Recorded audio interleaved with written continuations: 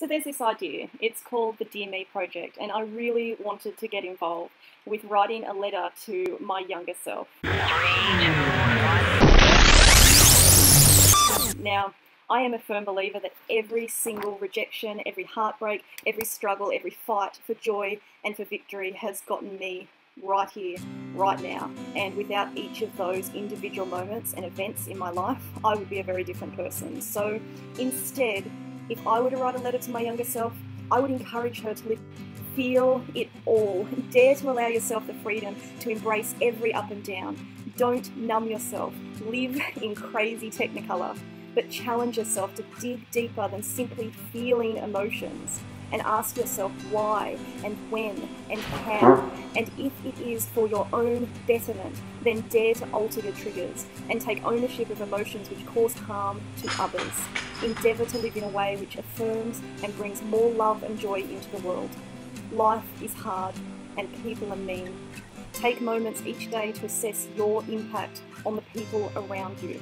You have a choice. You always have a choice. And what you feel should never be an excuse to cause harm to others. Never let anyone make you feel silly about your ritual of always praying before travelling. In fact, never feel silly any time you want to pray. You can save yourself a lot of anxiety and a lot of stress by simply taking a quick moment to have a quick chat with the big dude upstairs. Don't be fooled. Absolutely everyone feels awkward. Some of us are better actors than others, but everyone is wondering where they fit, what they'll grow up to be, if they're making the right choices. You are not alone. In fact, every doubt, every awkward moment, every torment of confusion or wonder actually makes you more normal than you can even imagine. And it's going to be okay.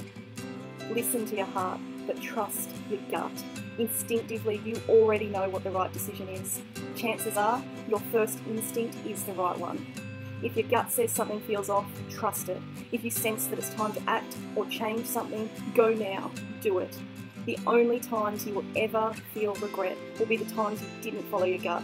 It's the perfect combination of body, mind and soul. Let it guide you. There will never be a perfect time. You cannot keep waiting. You cannot keep putting things off. Go now and do it. Value your heart. Recognise how easily it can be swayed and fooled, and value it enough to guard it. Don't let your desire to be liked or loved outweigh your predestination for real and authentic relationships. You deserve them. Lust and popularity are not love. They are cheap counterfeits and they will never satisfy you. Like a parasite, they will empty you of joy and crush your spirit. Instead, choose to be discerning with who gets your heart and your time. Kindness is infinite, and you have enough of that for all who enter your sphere of influence. But not all who enter should be a person of influence in your world. Say yes to new experiences and opportunities, but I dare you to be brave enough to say no to those who threaten to crush you, to those who use you, abuse you, are cruel or heartless. Who cares if they don't like you? You don't need to drop to their level. You are smart enough and you are gentle enough to be able to remove people from your daily life without embodying the very reason you are removing them from yours. You don't have to be like the people around you. You choose who you want to be. Regardless of how you feel right this second, you are not as fat or ugly or stupid or boring as you think you are. In fact, you are still working out who you want to be, and that is awesome. You're going to meet some bright, interesting and crazy characters. Shut up and listen. Allow them to challenge your perceptions. Allow them to expand your view of the world. It is okay to not have all the answers. It's not weakness to say you're not sure. It's okay to be honest. In fact, by simply admitting it to yourself will give you the most glorious sensation of a weight being lifted from your shoulders. It's also okay to change your mind. It's nothing to be embarrassed about. It doesn't make you a failure or a joke. In fact, it would be a bigger tragedy to live a life unfaithful to yourself.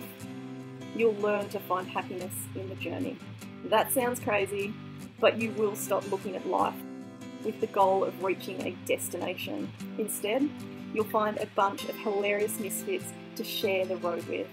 learning to embrace the unknown, celebrating the milestones, battling the lows, fighting your demons, continuing to meet each new day with a deep breath and hope, but knowing that if you stay true to yourself, if you keep looking for beauty rather than flaw, you will be happier. You will find happiness beyond anything you could have hoped for during your darkest days. You are amazing. You are strong. You are beautiful and brave and powerful. You are so much bigger than this moment.